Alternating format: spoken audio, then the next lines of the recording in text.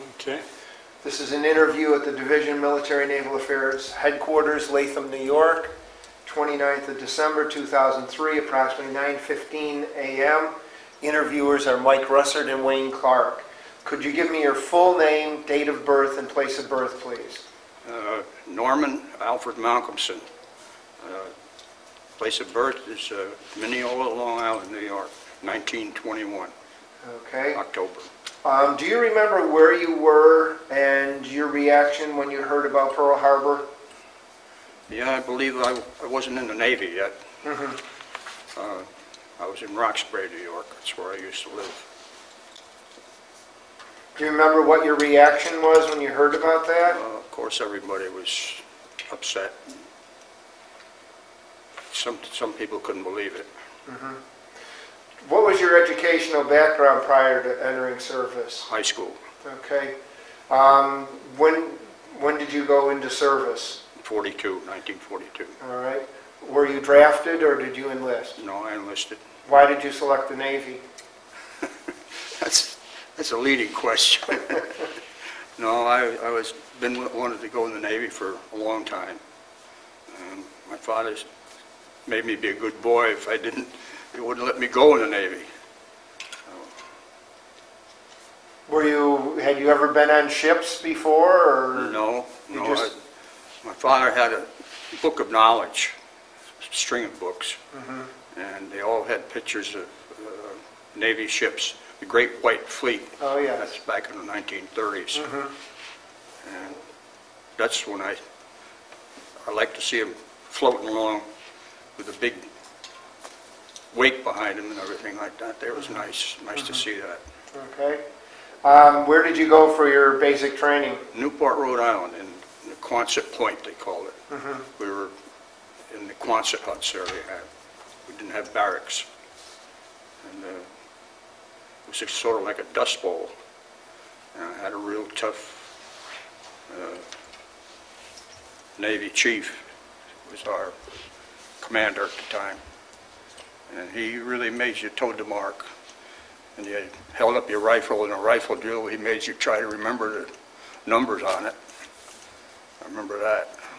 Now, did you have beds to sleep in, or did you have hammocks? We had cots. Cots? But you had to, that's when we got issued all our clothing and everything. And we had to roll up everything so that your name was plainly visible. And they had clothes stops. You tie it on each end. So the name was visible, and it stowed easy in a sea bag. How long were you at Newport? 6 to 8 weeks, I think it was.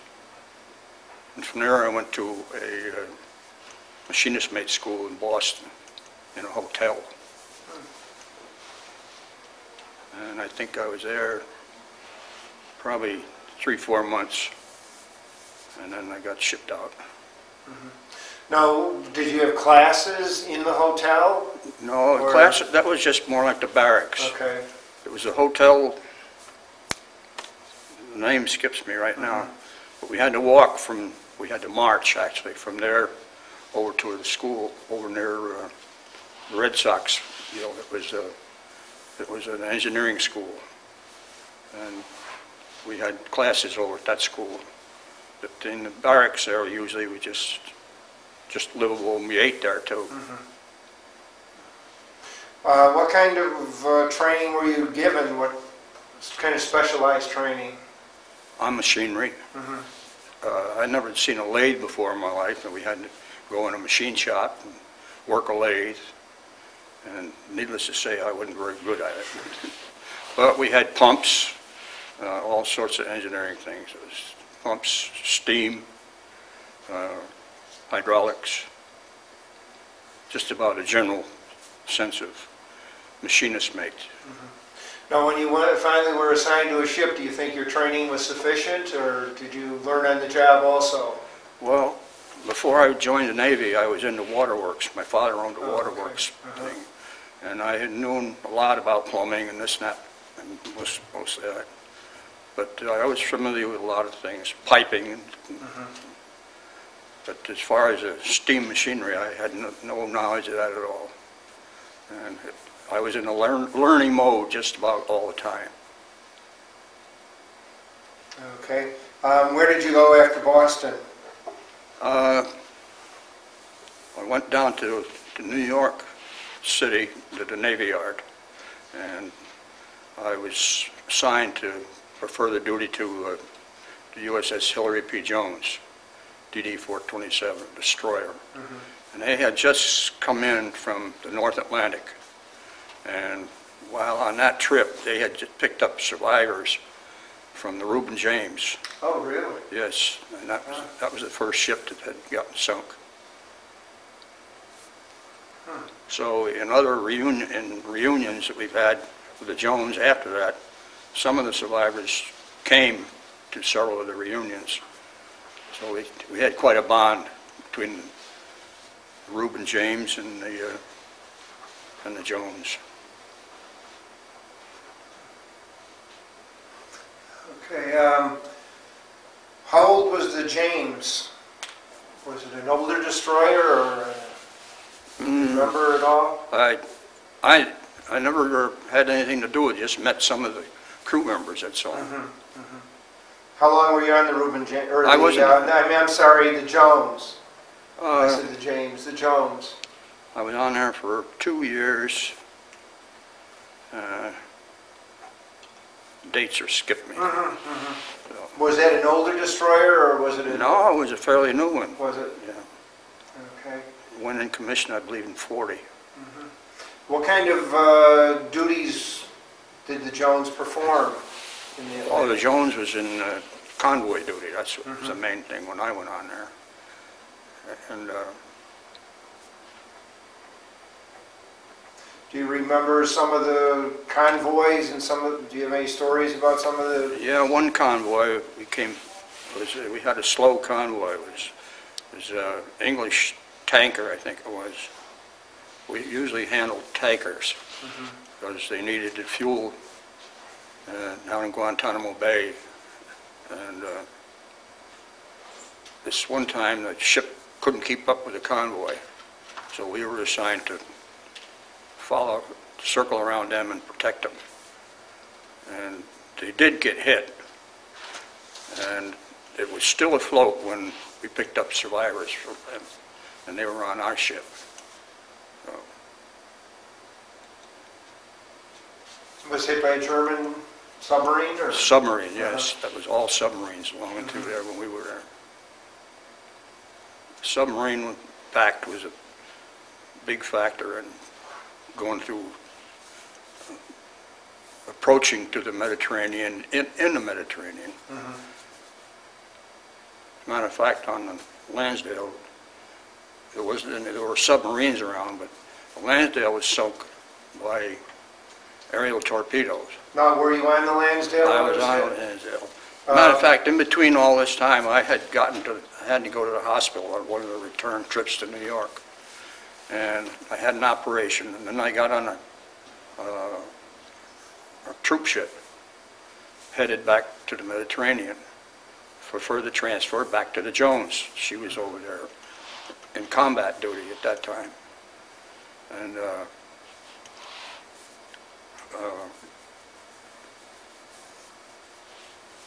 I'm losing my train of thought here. So when you went on by troop ship...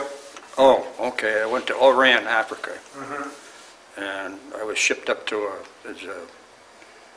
out in the boondocks. Actually, it was a receiving station, and I was there maybe a week.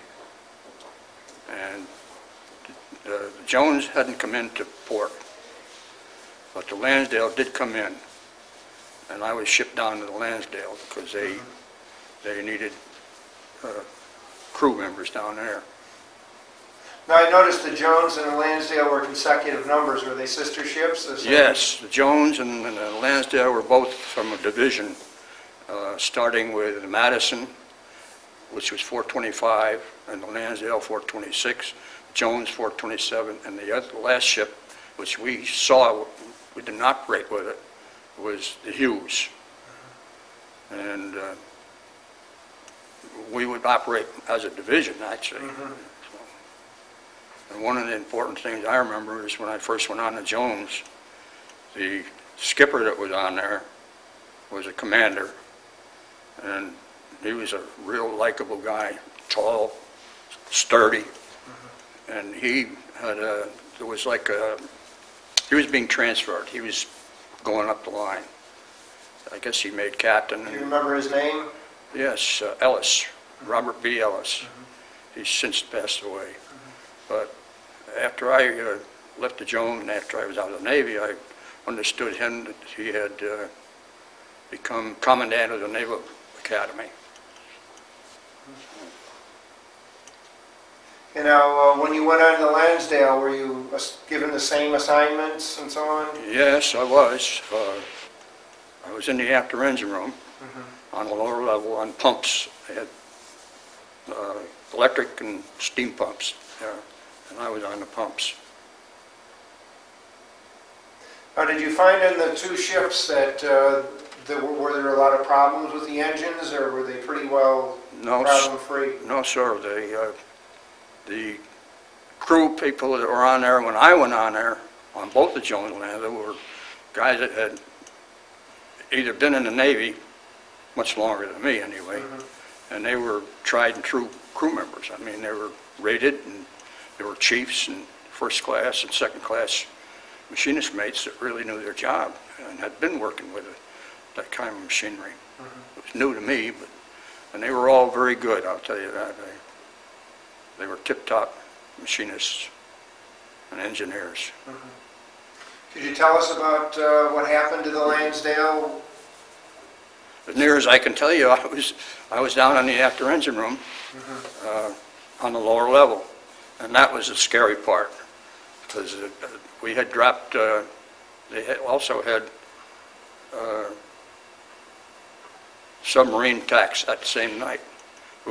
Luckily, we were at Sunset GQ, which was, we went to general quarters at sunset every night. I was only on there 7 days, so I didn't get to know too many of the crew until after.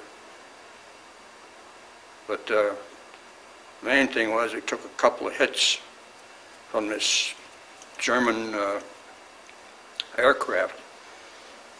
And what had usually happened, the French came over and would give their recognition, and they would allow them to pass over the whole convoy, you know, to recognize them. But the Germans were on to the fact that they were doing that, so they snuck in behind, and it was two planes that came over, and they shot down the one. There were, Now, you were in the Mediterranean when this happened? yes, sir. They came over from Africa toward us. What do you remember when you were hit? I remember I was the only one down there, because they had called up the fellow that was down there with me. They had called him up for duty up on the main deck, but the ship was starting to list. Did you feel a torpedo hit? All I know is a big loud bang, and that's all I know, but I didn't know if the ship had gotten hit or if we had dropped depth charges. Because the depth charges and that ship getting hit like that sounded very nearly like the same. But the only thing I could tell was, I know the screw shaft from the forward engine room goes through the after engine room before it goes out of the hull. I kept my eye on that screw, and the screw was still turning, so I knew we were still operating. Anyway, they called me up. The chief was down there, and I think the engineering officer didn't want to let anybody go. But they had received word to abandon ship. And I didn't know it. And they were telling me, come on up, come on up, come on up. So I went up on the next level, and everybody was trying to get up to the ladder to get out of there. And by that time, the ship was really taking a list. And I had trouble getting up the ladder to get out of the hole up on the top. When I did, I made sure I blew up I had a rubber life ring that you had to blow up. I didn't have the Mae West. A lot of people had Mae West, but I like this blow up thing. Well, that came up like this, And I had to climb. Why did you like that more than the May West? I seemed to hold my head up better. Uh-huh. It seemed to anyway. But you had to blow it up by a hose? Yeah, well, some of them have these little gas vials Mhm. that you just put that in there and it expanded like that. Mhm. But otherwise, you wore it like a belt, Mhm. because it wouldn't be anywhere near as cumbersome as a life jacket, you know. Mhm. Light jackets around your neck if you tie it up and everything. Anyway, this helped my arms up, and it seemed to be better for me. How long did it take to blow something like that up? Oh, instantly. Uh-huh. Well, I got out on the main deck, and the ship was listing further all the time. It listed to port. And I'm talking about, I'm back in the engine room, and I'm on the starboard side, and the ship is like this. See?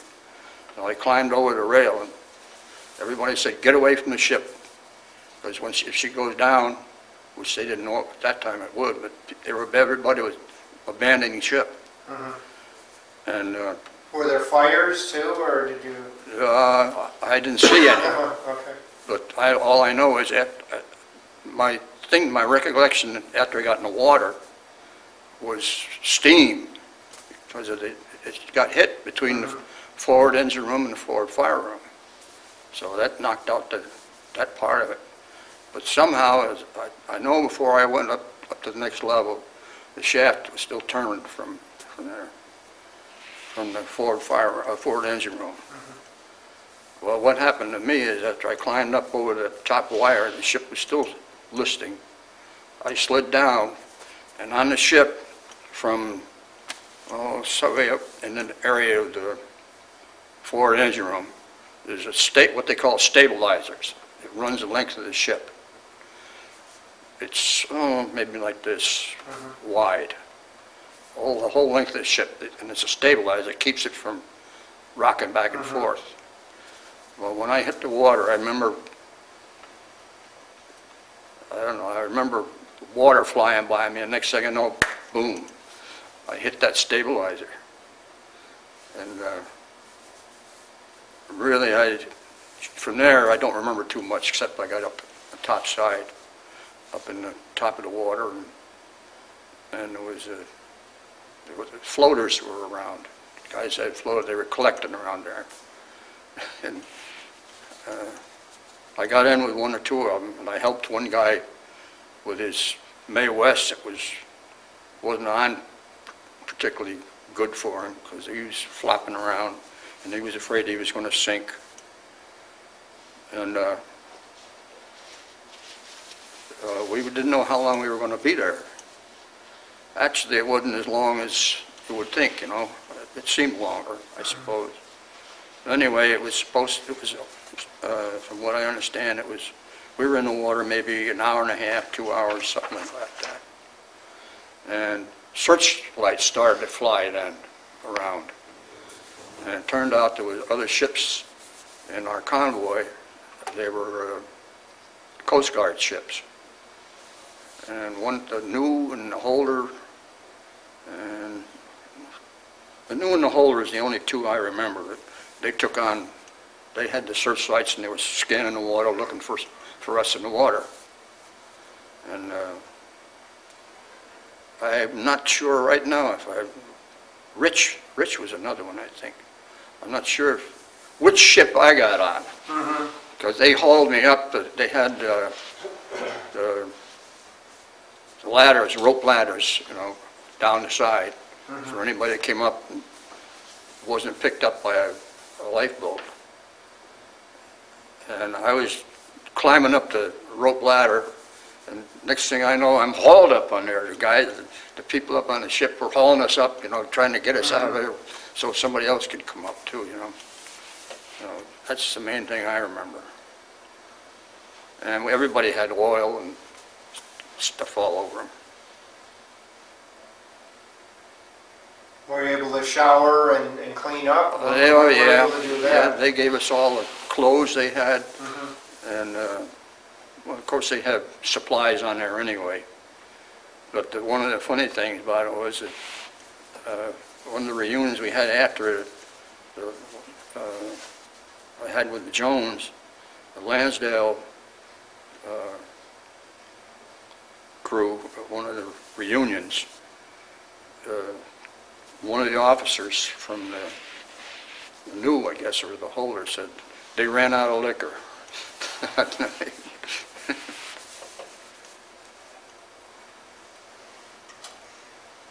How long was it before you were assigned to another ship? Oh, well, it was quite a while because everybody had 30 days leave, survivor leave they call it. And we were fortunate enough to have on the executive officer as the Lansdale was Mr. Robert Morgenthau, who was, before he went in the Navy, he was a assistant, well, he was a district attorney of Manhattan, district attorney of New York City. And his father, at the time, was President Roosevelt's Secretary of the Treasury. You may have heard of him. Okay, yes. You remember heard of him. Henry Morgenthau was his father's name. And he was quite instrumental in getting everybody leave, and everybody that needed anything, he took care of that. And the skipper of the Lansdale went to desk duty in Washington, but I have no idea why, but he didn't last very long. He passed away. I don't know if he had some kind of guilty thoughts. I don't know why he would, but matter of fact, two of us went to Washington, and we did get to see him when he was in Washington. But he was a young man, lieutenant commander.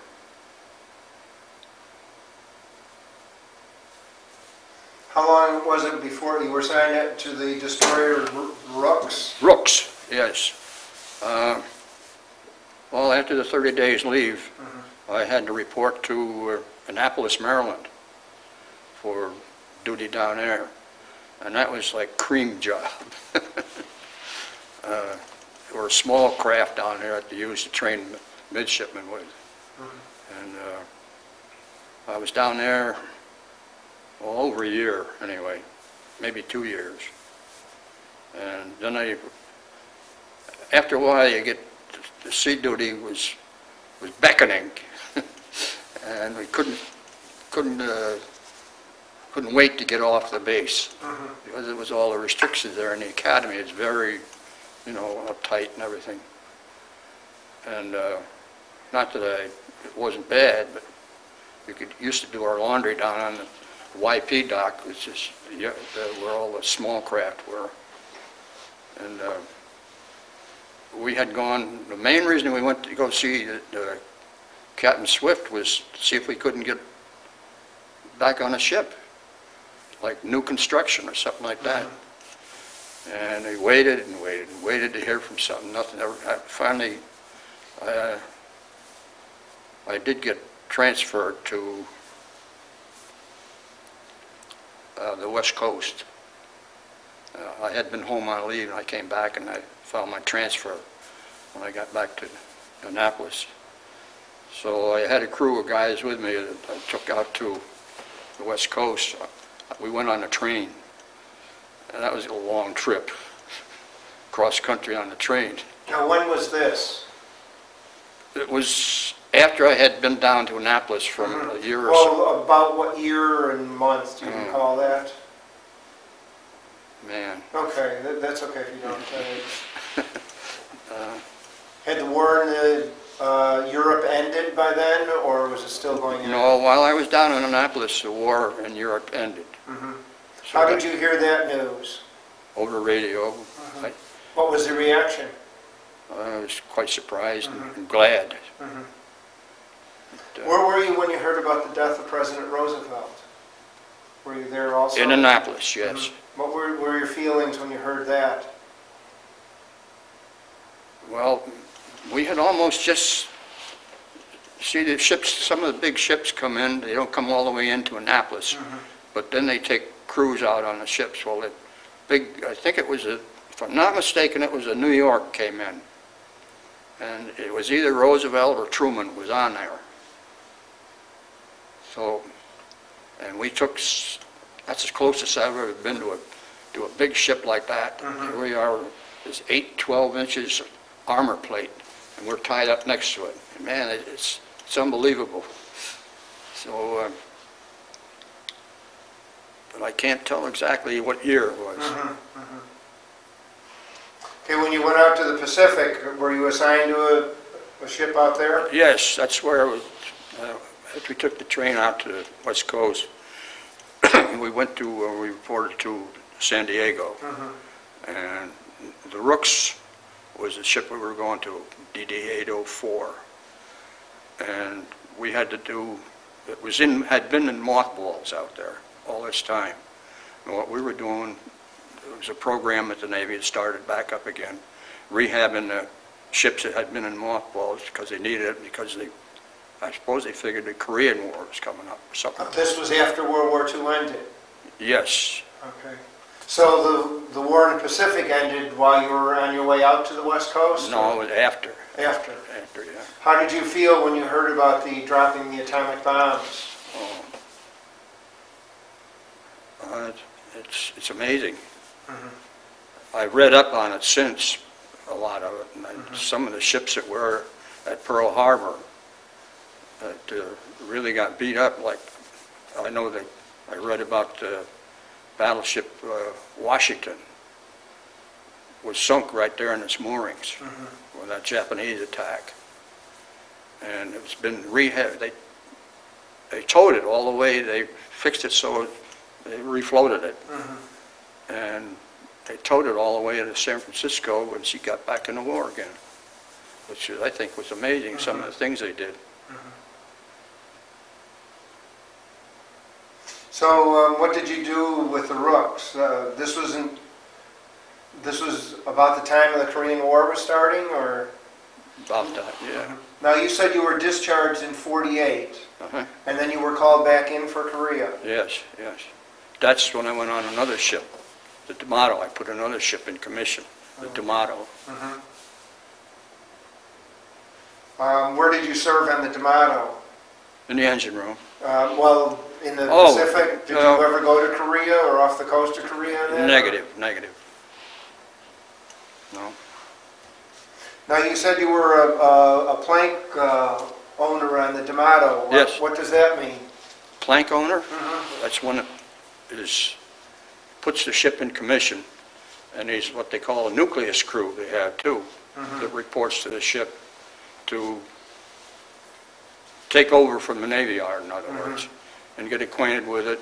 And as new guys keep coming on, they teach them what you've already learned, you know. Now, was the Damato a mothballed, or was this a new destroyer? No, this was brand new. Brand new destroyer. It had paper on the internally. They had sheets of paper all the way on the forward and aft on the in the deck, so that you wouldn't get it all messed up. Now, you said in the form you filled out that one of the most funny experiences happened while you were on the Damato.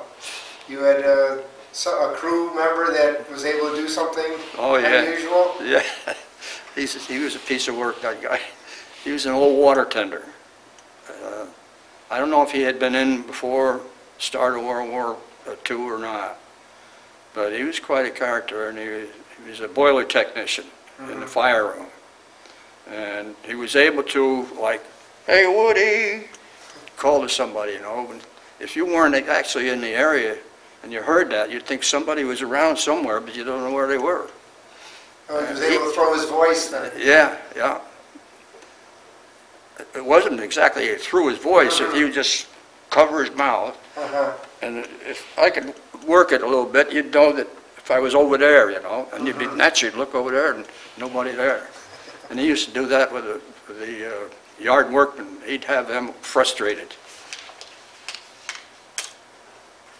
Okay. Where did you serve during the Korean War? Off the coast of the United States? Same thing that I was when I was on the Jones and the Lansdale, and the Mediterranean and the Atlantic. Mostly on training with the Damato. When did you leave service? The second time, 52, 53, something like that. When you, after you left the service, did you join any veterans organizations? Yeah, not right away. I joined the fire company where I live first, and pretty hot for a fire company then. They needed people. But since I had joined the VFW, I didn't join the American Legion, but I had been to some of their meetings, because I have a Legion and a VFW in my area where I live. So, but I did join the VFW, and I'm a life member of the post that I belong. Matter of fact, one year I was commander of the post. Did you ever make use of the GI Bill? Yes. How did you use it? I went to school, photography school. Oh. So, and then I started my own business, which didn't last too long, in photography. I did weddings. That's the natural thing. I mean, you got a business now. Yeah. Did you belong to some reunions? So you've done some reunions? Oh, I went to a lot of reunions. The Jones, I went to Jones first. And where the heck, the first Jones reunion I went to was out in Cincinnati, or no, St. Louis. And seen guys that you hadn't seen in years, you know. And after that period, I went to several reunions almost every year. But a different bunch of people running the reunions each time. Well, they had a different city each time. And I had always wanted to go to a Lansdale reunion. And nobody, this was like 50 years, and nobody had gotten one started up. Well, from all of, I got a picture of the fourth reunion. I hosted that with the Lansdale. And I had hosted the Jones reunion here in Albany too, once or twice. Have you stayed in contact with any of the men that you served with? Oh yeah, one of the guys from the Jones lives in Buffalo, and I hear from him a lot, quite often, because he was the one that kept the Jones going to where it is now, which is getting down and down and down as far as membership goes, because people are dying off. How many attended your last reunion? 16, I think it was. So that's not too many. No. Are there any from, you said the Reuben James group joined you sometimes? I haven't seen any of them, not since one of them that I went to. There was some guys there from the James. How do you think your time in the service changed or affected your life? I don't know, it made me a good Navy man. I wish I had stayed in. Oh, really? Oh, definitely. Okay, so you had some photographs to show us. Why don't you hold them, if you hold them up in front of you like this, Okay. just in front of you, wink and focus on it. And, This one here is the oldest one I got, and that's me when I was in recruit training in Newport, Rhode Island. now, how old were you at that time? Oh, man. Don't ask me questions. 21. You must have been about 20, 21 years old, I No, guess. I don't think I was that old, maybe. Okay. All right.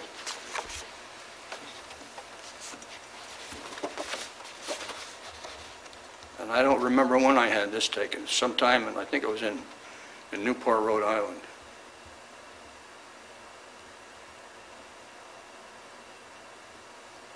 Okay. What about that one? That's about the same, I think, same time. Okay. Anything from when you were during the Korean War period? No. Okay. Okay, this is That's the Lansdale. I think that's when she was, shortly after she was in commission. Don't look at this here, that's the smoke. It isn't supposed to be smoking. Okay. Did you have any pictures of the Jones at all, or? No, No. it's the same, I got a picture similar to that, but it's the Jones. Okay. All right, well, thank you very much. Oh, okay. Is it all right to show this? Sure.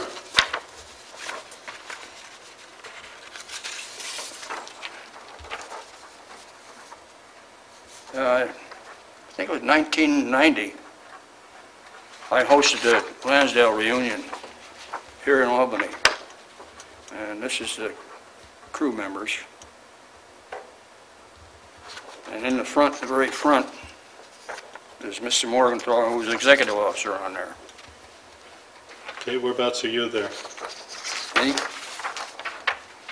Yeah, I'm up here.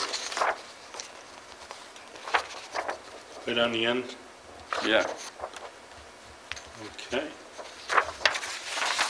All right. This is just everybody, the men and their wives, that's all, you don't need that. Okay. All right, thank you.